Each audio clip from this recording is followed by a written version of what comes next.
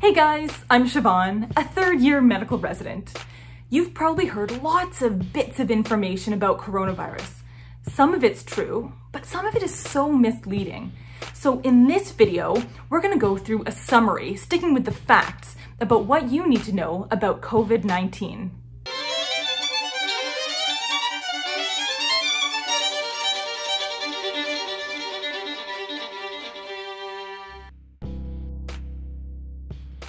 Coronavirus is a whole family of viruses that have little spikes on the surface that look like a crown, which is how it got its name.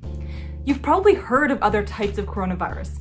There was the SARS coronavirus, and the outbreak was in 2002. There was the MERS coronavirus with an outbreak in 2012. And there are actually a lot of other types of coronavirus, but they don't have special names and they just cause the common cold. The virus we're dealing with is called SARS-CoV-2, and the disease that it causes is coronavirus disease 2019, or COVID-19 for short. Bats are actually a natural reservoir for many viruses. So the virus can actually replicate inside the bat without making it sick, and then the bat passes it on to other animals, and then finally that gets passed on to humans. And that is what happened in Wuhan, China. After the first person was infected, the virus got passed from person to person to person by people coughing and sneezing. Did you know that in just one cough, it can spray 3,000 droplets that can go all over the place? If you get smacked in the face by someone's cough, you can get a direct transmission of the virus. But if it lands in the air, a virus can land on a particle and stay floating there for up to 3 hours. If it goes onto a box, a cardboard box, can last there for about 24 hours. And then if it goes onto plastic, it can be there for 2 to 3 days. So let's say you get in touch with the virus and then you rub your face and then you get infected. What happens next? When the virus enters the body, it uses those proteins on its surface, the ones that look like a crown, to get into our cells. Those proteins are like a key that unlocks receptors on the outside of the cell. We believe that it's specifically the ACE2 receptor on our lungs that coronavirus is using to get inside our cells. Once the virus is inside the cells, it then releases RNA, its genetic material, and it tricks your cells into making copies of the virus. So your cells actually become like a factory producing thousands of viruses without even realizing it. So at the beginning, when the virus is replicating, you don't actually have any symptoms yet. And this is called the incubation period. It's different for lots of different viruses, but in the case of SARS-CoV-2, we think that the incubation period is 4 days. 4 days where you've been infected and you don't have symptoms yet. As the virus was spreading, doctors in China started seeing more and more pneumonia. And one doctor in particular, Dr. Li Wenliang, became concerned when he saw 7 viral illnesses that reminded him of the SARS outbreak in 2002. He immediately started telling his colleagues that he was concerned, but 4 days later, the authorities told him to stop spreading false comments. But the number of cases continued to grow. And on January 9th, China's Central Television officially announced that there was a new coronavirus. At this point, there were at least 50 people with pneumonia, and the first fatality, a 61-year-old man, passed away. To complicate things, Wuhan was a major hub for travel in China, and it was less than 2 weeks away from Chinese New Year's, when there's lots of travel for this huge celebration. By January 23rd, Wuhan was officially in quarantine. Nobody in or out of the city at all. But unfortunately, 20 people had already passed away from the virus. It seemed like every day we were hearing about new cases of SARS-CoV-2 in different countries. It was sweeping the world. And the World Health Organization labeled this outbreak a pandemic. So what kind of symptoms are people actually presenting with? So we're lucky that we've got information coming out of China to know what to prepare for and what to expect. So the most common symptoms are fever, sore throat, cough, some shortness of breath. And we look at fever, people who are coming into the hospital, only about 43% of them had fever. When they were in the hospital, about 88% of them developed a fever. So what that tells me is that if you don't have a fever, it doesn't guarantee that you don't have coronavirus. Less common symptoms are nausea, vomiting, diarrhea, about 3 to 5% of people. So that's what you need to watch out for. Fever, cough, shortness of breath. And I know what you're gonna say, but that sounds like the flu, that sounds like a cold. And you're absolutely right. And that's what makes this so tricky. So if you do get mild symptoms, cough, fever, sore throat, what you should do is actually stay at home, don't panic, and pick up the phone and call your healthcare provider, rather than going and sitting in waiting rooms and public transportation and spreading that virus everywhere. If you are quarantining yourself at home while you're sick, but you live with other people, try to have like a sick room. And in that room, you try to stay there most of the time. You have your own dishes and utensils. Try to use your own bathroom if you have that option, just to prevent the other people in your house from getting sick. And the most important thing is to really be monitoring your own symptoms and seeing if anything is getting worse.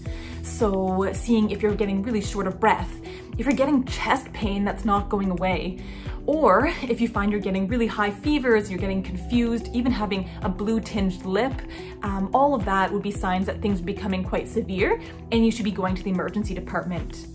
Okay, I just want to say this one more time. For most of us, if we get COVID-19, we're going to be okay. Don't panic. Most of us can recover at home. We never need to even see a doctor or go to a hospital, and you'll be just fine. We just have to watch out for those severe symptoms. But unfortunately, some patients do become critically ill. So let's talk about that. What's happening, what they develop is something called acute respiratory distress syndrome, or ARDS.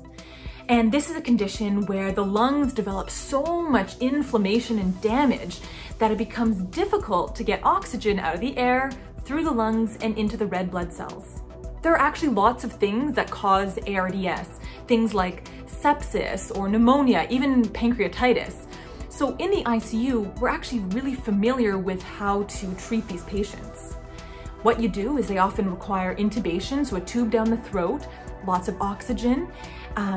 Sometimes you need to paralyze and sedate a patient, even flip them over onto their stomach so that you can expand the lungs without injuring them and get more oxygen into the back of the lungs.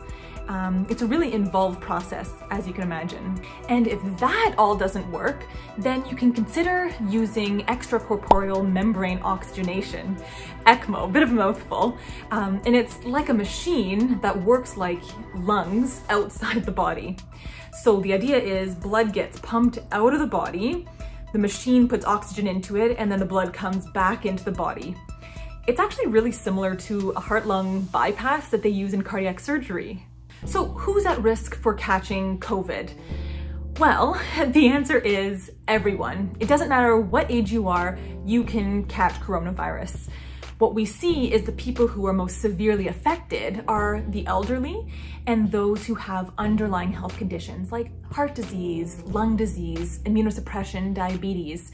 Those people go on to get a worse version of the disease. So to put some real numbers on that, in China, about 78% of cases were people aged 30 to 69.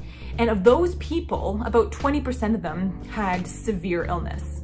So it's definitely not just the elderly that are affected, but they are the ones who tend to have higher fatality rates. In the US, we've seen that 8 out of 10 people that have passed away are over the age of 65, and an even higher proportion if you're over the age of 85. So personally, I can't help but worry about my grandparents, and a lot of the patients that I take care of are in that over 85 category as well. Although we know who's at risk, we don't actually know who is going to become critically ill and need life support. So it's really important that we all do our part to stop the spread of this virus. So I'm sure that you've seen these diagrams all over social media right now, everyone talking about flattening the curve. So the idea is that we want to slow the spread of the virus so that not everyone becomes sick at the same time. That way, it doesn't overwhelm the hospital system. It gives us more time to come up with treatments and vaccinations. So here's an example. Let's just imagine that people got in their minds that they all needed to buy toilet paper all at once. So as you guys have probably seen, there's no more toilet paper. You can't find it anywhere, and some people are left with no toilet paper. It's a disaster. The same thing is true for hospital beds and ventilator machines. We just want to make sure that people use them up slowly, and that means there'll be enough for everyone and that it's not all used up at once. But I still hear people saying like, you know, if we're all gonna get the virus, why don't we just let it happen? The whole answer is that this has happened in the past. We've actually seen this play out in the Spanish flu in 1918. So if we look to history, we can see that Philadelphia took 2 weeks to actually put their social distancing plan in place.